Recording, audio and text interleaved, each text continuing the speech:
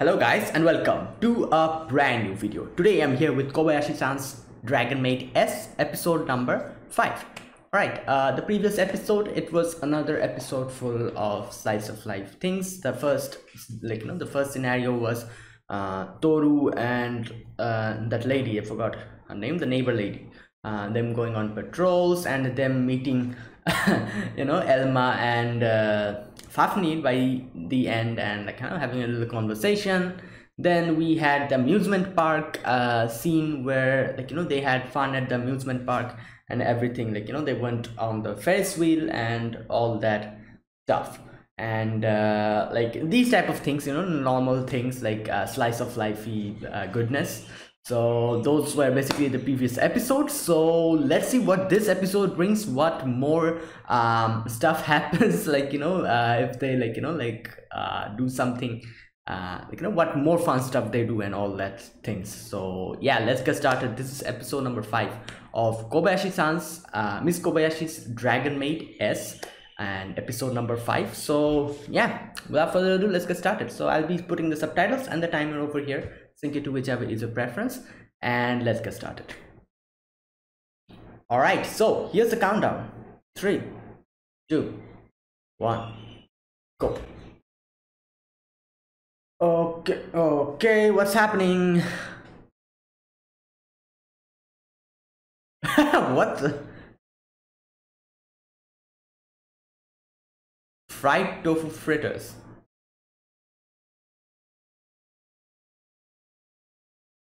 What? Yeah, those are just a little bit of a... Oh. Oh, we're going to... Alright, this will be interesting. We're going to get to see how they have met before. Elma and Toru.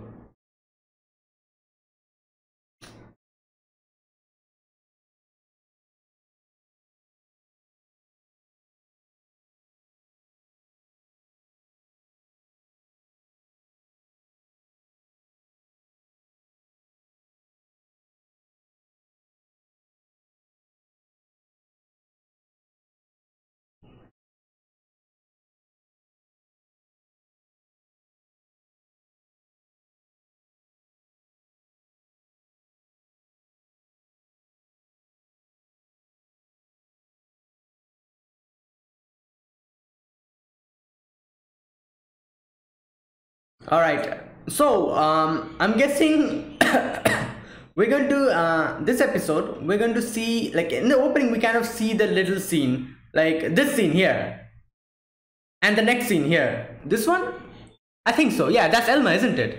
Yeah, so basically we're going to see that what's going to happen, the backstory in this episode. I think.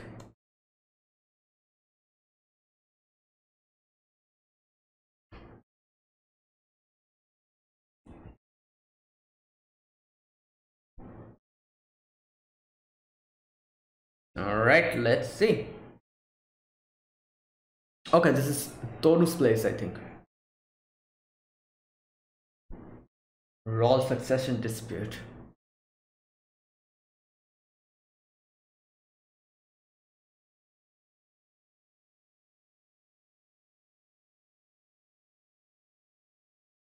Okay.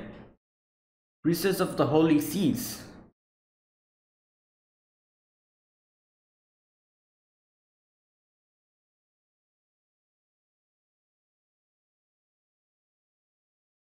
Is this Elma?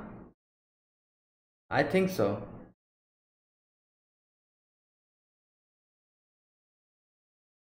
Oh.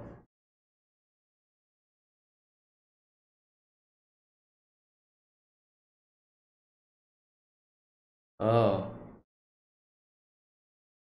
Okay, I think this is Elma, most probably. I think so. Let's see. Yeah, it is Elma. There you go. Yeah. Okay, she realized that Elma's a dragon. Yeah.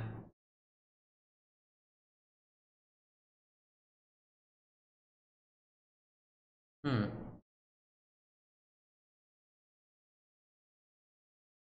And there she is.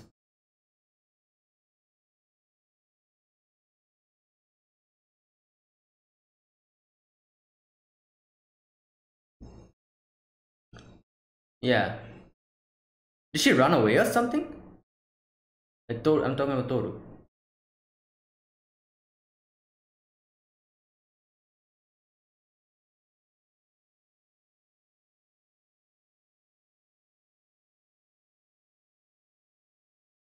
Hmm.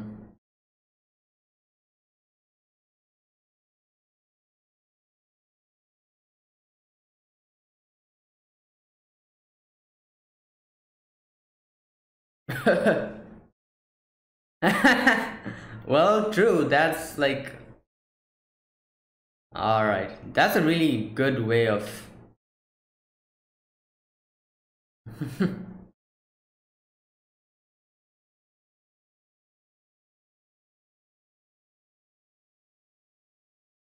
No.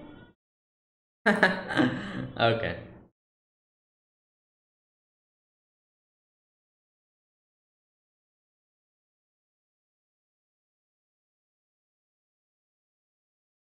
Hmm.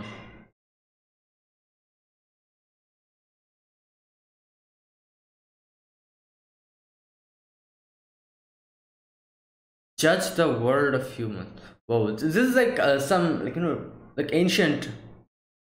Yeah. This really shows that they've been like alive for so long. Like they're so old. Oh boy.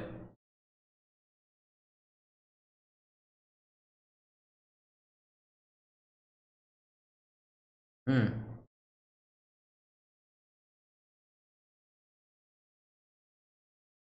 Yeah. She as she said, she's an oddball. So.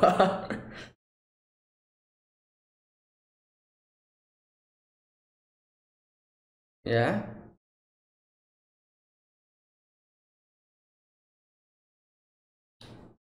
What? Whoa. So yeah. Well then. Okay.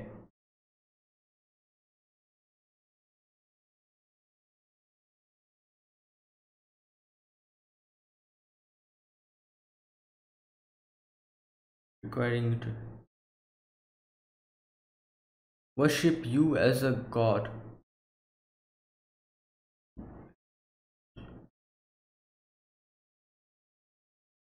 Oh. True. Okay. So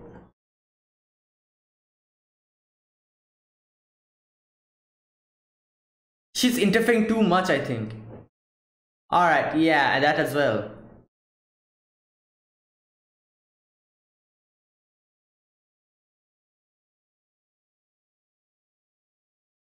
Hmm.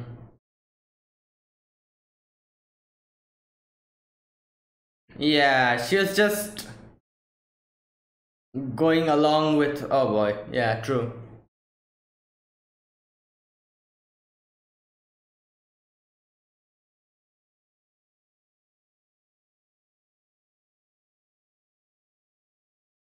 Whoa.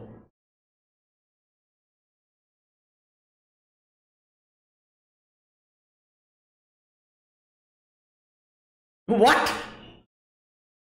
Wait, that was the reason? Okay. Whoa. Damn.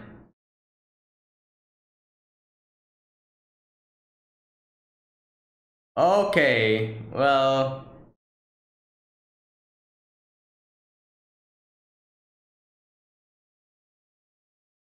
Oh no, the dragon breath.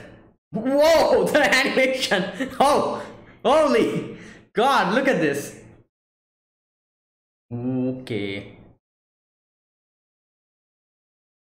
Wow. Grand and petty.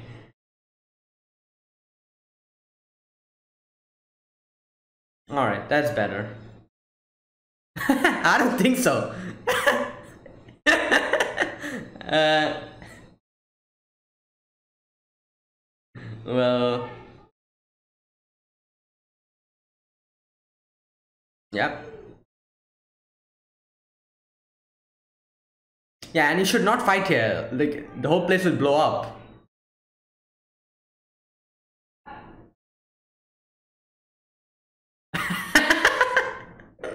No, oh my god.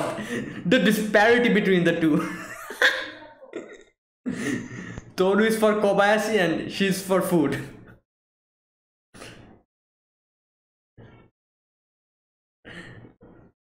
Oh boy.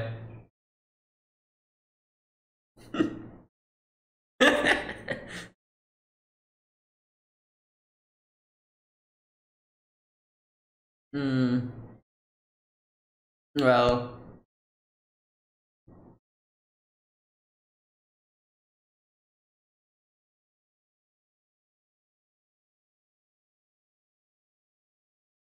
Oh no, what the? Okay. Boy.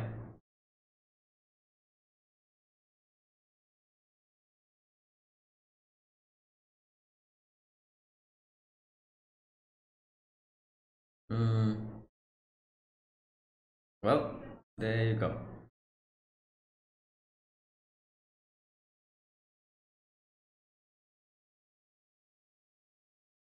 She's still eating. Oh my god, she has not found what she wants to do. Oh no.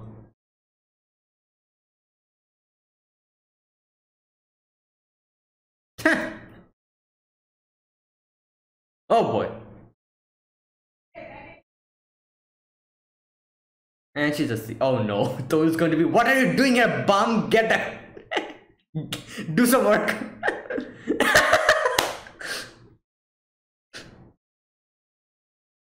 Oh my god. Century.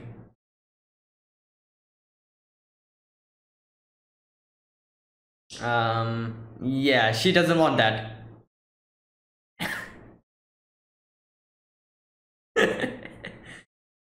Oh boy.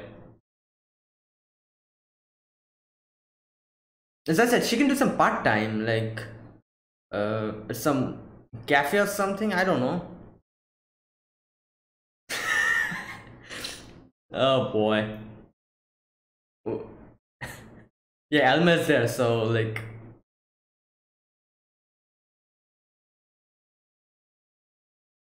okay. Oh.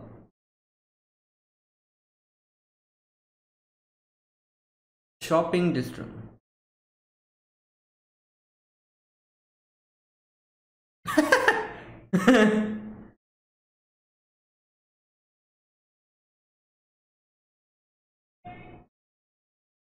Perception blocking.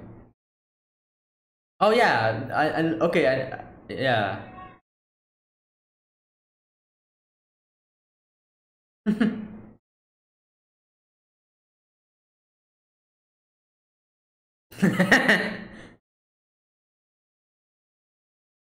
mm, no. Yeah. Trampled, oh boy. Oh boy.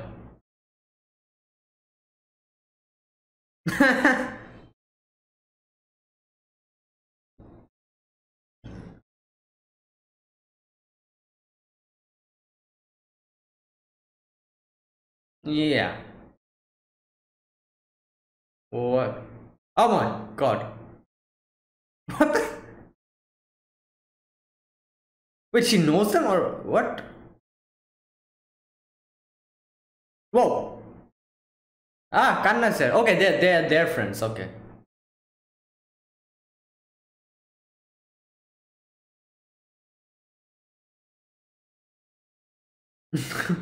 Oh, Opera shop.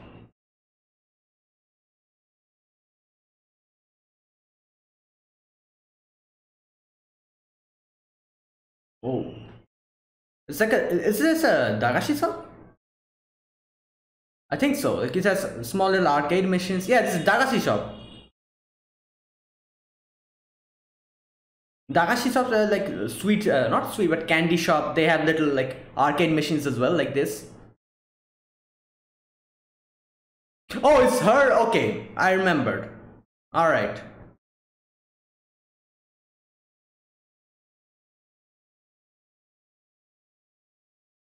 Oh, she can start working here, I think.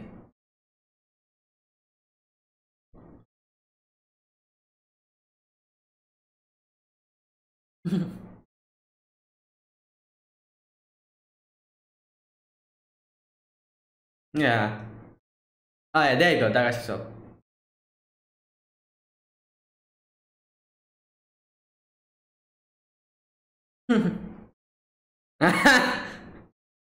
Yeah, a few thousands of years.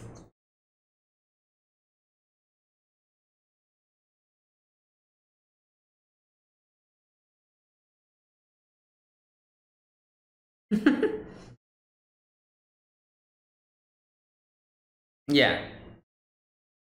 Oh boy.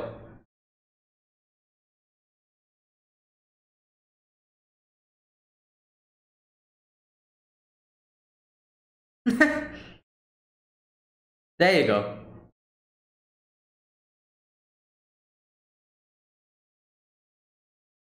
Hmm. Voice of authority. uh,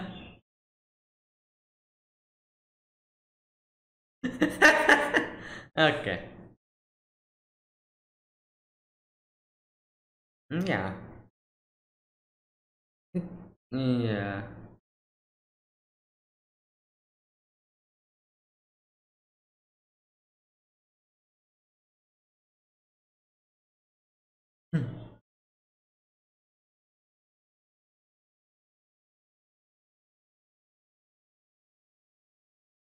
All right.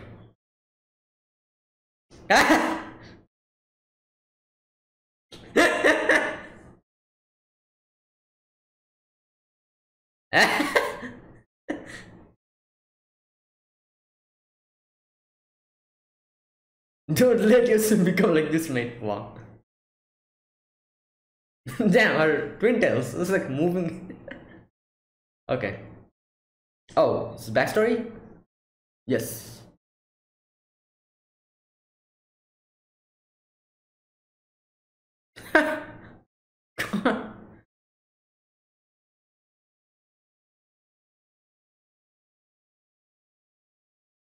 Oh boy.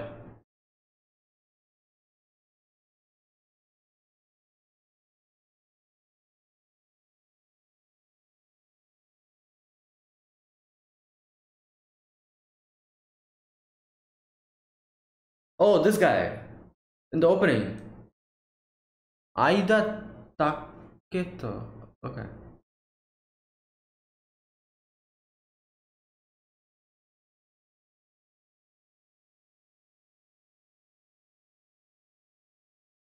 Adult man.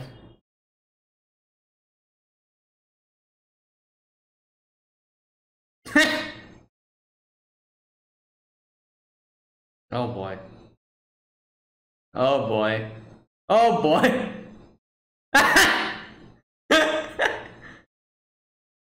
Oh, what the? 16, yes.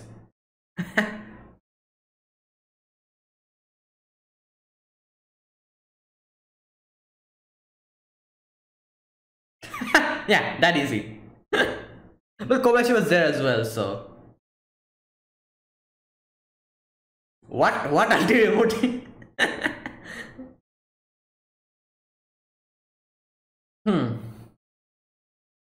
Um.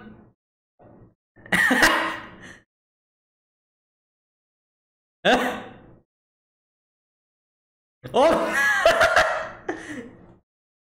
What? Oh no.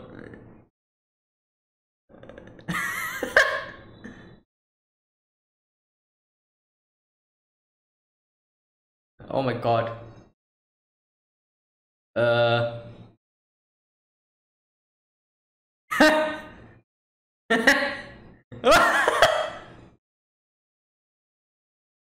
Okay.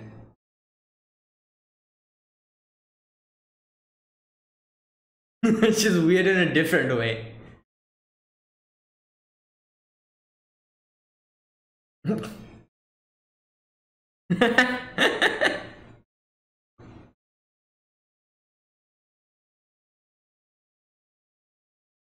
Okay, she's doing everything well, I think.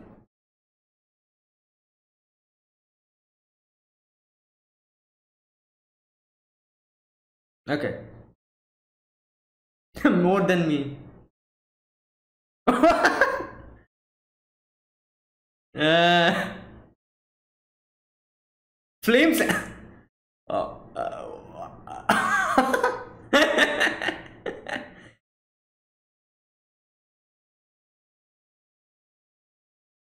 um. Oh. Oh no. um.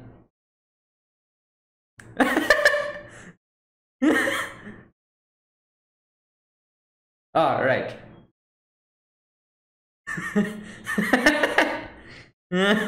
Oh boy.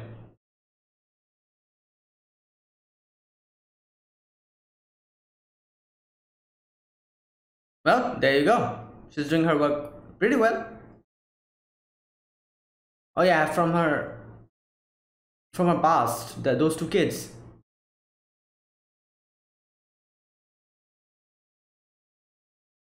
Hmm. Okay, so that's why she chose this place.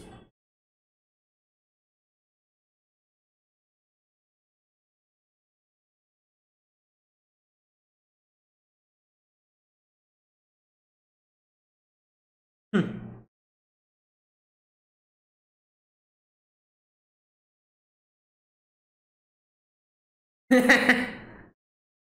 Again to Kobayashi. Oh boy.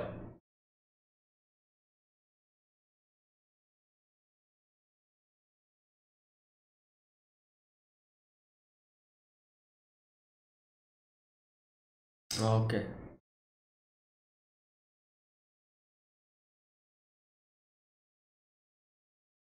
Brief up.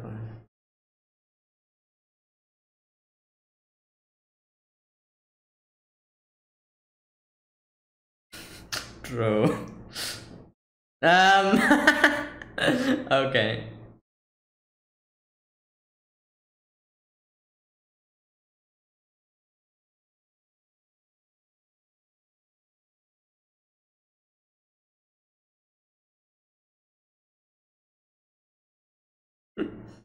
That. Okay.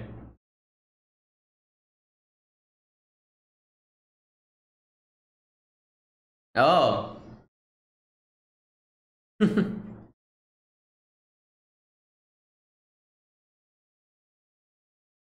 Ah, there you go, shooting star.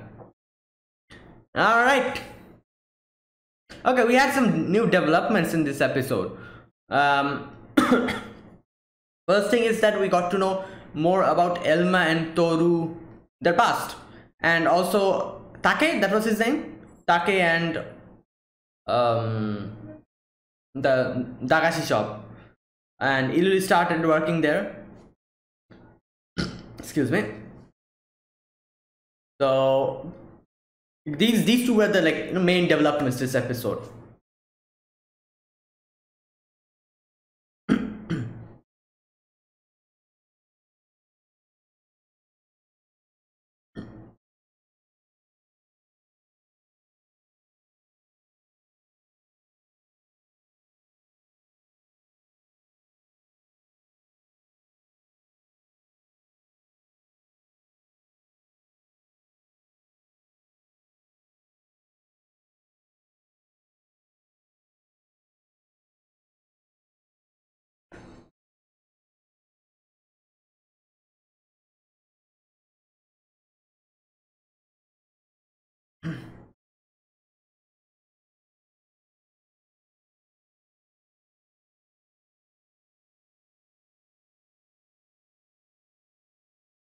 All right, that is it. Or is there something else? Nope, that's it.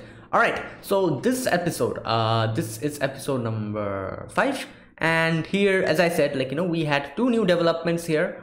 The first thing is we get to know more about Toru and Elma and their backstory, how they were like before. Now, like, from the map we can obviously see, like, the map that we were shown in the flashback, that is way long in the past, that the, like, the continents of the world, I think, were not even formed properly at that time, like, like in very ancient times. Like, I'm sure, like, you guys know that it's like there's like only one continent. It kind of broke apart into a lot of parts, and then the continents that we have now, like, came into being after, like, thousands or millions of years later. And so, like, or I'm not sure, it was that what, yeah, I think that was what was shown. So it's like, like, the thing that was happening, it way back in the past, when even the continents place were also not proper. So that time, Toru and Elma, they, their past and their story we get to see now. Obviously, from this episode we could see that Elma has always been, what can I say, more towards the humans, what do you call it, she, like, as we know, like, she's from the harmony section, so she's more willing to help humans. And Toru, obviously, like, Toru is from the chaos section, but I think she's more neutral in that aspect, like, like, she won't interfere unless and until she has to, or something like that. She's basically someone like that. So her being in this place now, obviously we don't know why she was in this place at the first place, as Elma asked that, why are you here, you're not supposed to be here. So she did not answer the question, and from the way she was dressed, I think she probably ran away or something, I'm not sure, but something like that must have happened. And she was like wandering around, and here, like, in this city, she got to know that like, was staying, and she got to know that some kind of priestess is coming, and she decided to wait and check the priestess out. And she thought that it was some kind of god or something, but it was basically another dragon from the harmony section. And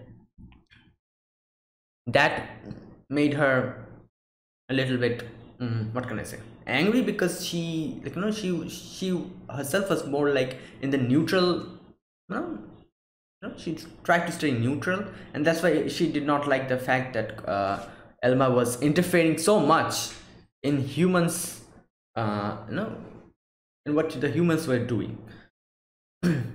And now, obviously, I can understand why Elma did not like that, because here we see that, like, first we can see that they decided to kind of, like, see everything, and, like, when Toru decided to accompany Elma, we saw that she was alright with everything, because she did not know what Elma was actually doing. Now later on, I'm sure she actually realized, after journeying with her for a few years or a few months, she actually realized what Elma was doing is basically she's making everyone kind of, like, she's helping the humans, but that was making the humans dependent on her. And, like, they're like started worshipping her as a god and everything, like, and like, stuff like that. Now obviously, in the end, we kind of see Elma saying, like, oh, I want the food, that's why, like, I love the human food, so I'm here. But like, I'm sure that is one reason, but I'm sure, like, sure the other reason was definitely, like, she wanted everyone to live peacefully and wanted to help the humans.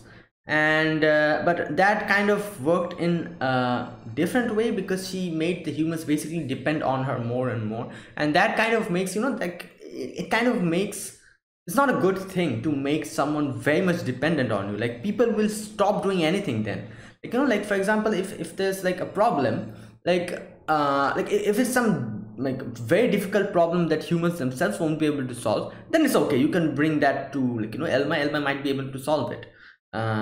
For example, like, for like, let's just see, like, if there's, like, a drought going on for, like, a few months or something, and, like, everything's dying and all, like, people are not getting water, it's hell. So at that moment, Elma can step in and, like, help them. But like this, like, if she starts, like, interfering in small little aspects, like, for example, if someone, like, something happened to someone, for example, something what can I say, like very mundane stuff, like very like everyday stuff. The people will start going to Elma and ask her for help. Like it won't actually surprise me if someday someone comes to Elma and says that, oh, you know, I lost my house keys, so can you find it? Yeah, that's going to happen. Basically the way she was, like, you know, letting everyone like, you know, ask her for favors and all. So that was what was happening. People are going to stop thinking for themselves. People are going to stop doing anything for themselves. They'll, like, you know, they'll be going towards ruin like this. So that's what Toru did not like, and Toru in the end said that, what are you doing? You're making them dependent on you, you know, and like basically you're babying them. That's what you're doing. And so and all, like Toru said that, so do you think that you will live here for the rest of your life, for eternity, just like, you know, doing everything for the humans? And like she did not like that. And like, you know, that's, as I said, like, you know, that's that's very wrong for both of them, like for Elma and also for the humans. Like it's not a good thing. The humans will start becoming dependent on her and won't be able to do anything at one point of time themselves, and like Elma will have to be chained down into this place, always listening to the humans. So yeah, now that pissed Toru off, and rightfully so. And they had a big fight. And yeah, and then, like, you know, they kind of stopped talking with each other, I think, for a few months or something. And again they like started interacting, and as Kobayashi basically said, you know, like basically you two were like, you know, friends who were kind of bickering with each other, but at the same time, you know, we're good friends. And they got, like, you know, angry at that as well. They were like, were you even listening to our story, Kobayashi? And started quarreling with each other again. Anyways, and as always, the animation was fantastic. Boy, like the dragon fights are amazing. And yeah, all right. And then in the next section we get to see more about Ilulu and what she wants to do. Now at the beginning I did not actually realize it was that old lady's shop. But then when we saw her face, I was like, okay, it's basically her shop. And Kanna and Saikawa and all the other kids, what did it say? Hangout place. Yeah, hangout place.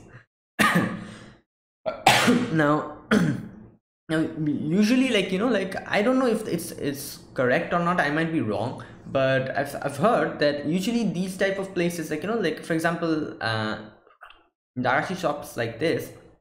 Most of the time, like like in animes, as far as I've seen, you know, like usually like the person who runs it usually does that because they really love the fact that, you know, little kids come and, like, you know, like have fun there, you know, kind of play around in that place. And since this is a dagashi shop, obviously, like, you know, little kids are going to come and they won't have much money to spend. And you know, like, and these are basically candies, like, you know, dagashi, cheap candies. So usually the profit is not as much good, but people usually keep this running as like, what can I say, like, you know, as a kind of a symbol for the older times, I think, and also for the fact that it's like a little place where little kids can hang around, have fun, and, like, you know, it's like, as they say, like, it's like a hangout place for them. And like basically because of that, I don't know, like I like, you know, I think I've heard about this from somewhere. I'm not sure where I've heard about this from, but, you know, basically it's that, like, you know, not much profit comes in from this. It's basically kind of like a hobby thing. People, like, you know, like, and also not only a hobby, but also people who have been running this dagashi shop for quite a while, they also keep it just because as a memory, and also, like, you know, because kids come and they have their own little place to hang out in. And like these type, like, you know, these type of shops, I think, like, you know, like as we can see, there's like little candies here and there in jars and all, and the little arcade machines, small little arcade machines, and that's a dagashi shop. So here we can see this old lady, as she says that my, like, you know, my leg is not good anymore, and, like, you know, I think I should probably, like, and my grandson is not even interested in this, so I should probably, like, you know, close the shop. And when she said that, the kids were like, oh, you're closing the shop, please don't do that, we won't have any place to go hang out. And she was like, oh no. And she was like, okay, like I'll keep it open. And like that's basically it, like these, like these places are basically especially the owners keep this place running because of the customers who are like small little kids who have like a little place to hang out with their friends, to meet up and have little fun, eat little candies, do some arcade, machine gaming. And as they were spinning the tops and all, it's like a good place to hang out.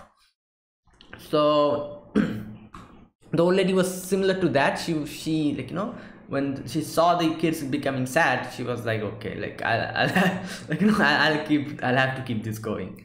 And she was concerned as to what she's going to do with her leg. But then in came Ilulu, and she said that, okay, I'm going to work here. And here, like in the beginning, we did not realize actually why she took the job here. But then when she says later on that I took this job here basically because for the kids, and I love kids and I used to play with them before. And obviously we can realize what she was talking about, but she was talking about that flashback where there were these two kids playing with her, and she had the doll with her and all, and all that stuff. So yeah. And then we get to see Take, the new character who we have obviously seen from the opening, and he is the grandson of the owner here. And yeah, at the beginning he was suspicious. He was like, why is she even doing this here, like weird girl and all that stuff. But then by the end of it, he actually realized that, yeah, it's something she's doing because she likes it. So his suspicion went away after that. Okay, what else? Oh, and then in the end we see the last scene where Toru and Elma were talking. And as we'll see, Kobayashi's what Kobayashi said really kind of applies here as well, as we can see how both of them, in the previous scene as well, when we see the meat bun which Elma was eating, she threw it to Kobayashi. Kobayashi didn't even look behind, she took it and started eating. And then there was this scene where Elma was going outside the city and Toru was just sitting, and then when she went quite a distance, stood up and started following her. Basically that's their relationship in a nutshell. Basically they are neutral but friends at the same time. They're more as what can I say, it's like a weird type of a relationship where they won't interfere in each other's things much, but at the same time they're good friends in a way. So it's something like that. Usually what is friendship? Friendship is you mess with your bros, you mess with your friends. That's basically friendship. You kind of interfere in their life as well, and they also kind of interfere in your life, and you have fun as friends. That's basically friendship. But here it's a different type of thing where they do not interfere too much into their life, but at the same time they are kind of also interfering, as we see Toru kind of following her. And especially in the last scene where we can see they are walking on the beach, they're keeping a distance, keeping a distance, they're walking. And Elma kind of talks, Toru kind of answers. And the last what do you call it, the last statement that they talk about is Elma saying that do you know that what I will wish for if I had the chance to? And Toru was like, what, more food? And Elma was like, yeah, that's it, you're right, but at the same time not only for me but for you as well. So that one statement basically sums up their relationship, as she said, not only for her but also for Toru. So it's showing their friendship, and at the same time they are also kind of not interfering at the same time. It's a weird thing, it's like a neutral friendship type of thing, if that's something, they're neutral, but at the same time they're friends. So something like that. I don't know, it's a weird kind of a friendship, but still it's friendship. So Yeah, and obviously coming to like like in this, like in the modern society now that they are living with Kobayashi and all, I think like that kind of like they also, their relationship also kind of evolved and changed. Now they are more what do you call it, open with each other. They can like kind of the bickering against each other, talking with Kobayashi and all, and like all these years it kind of evolved and they are like much better friends now, in a way. Now I think now they are more like the friends that we have, like we kind of tease our friends, and then like we have fights with our friends, but at the same time we laugh with them. That's basically it now, like in this time that they are living now. And obviously most of this is because Kobashi's influence, I think, because Kobayashi is also interacting with Elma and Toru as well, so kind of a bridge between them or something. And I don't know, but yeah. And that was it, I think. There's something else, let's see. Nope. Yeah, that was it. So yeah guys, that was it. That was my reaction to Miss Kobayashi's Dragon Maid S episode number 5. So if you guys enjoyed my reaction, be sure to press the like button and subscribe if you're new to the channel or you haven't subscribed. Comment down below anything you want to say and anything you want to let me know. I'll definitely check them out. So yeah, thank you guys for watching. I'll see you guys next week with another episode of Miss Kobayashi's Dragon Maid S. So until then, goodbye and have a nice day.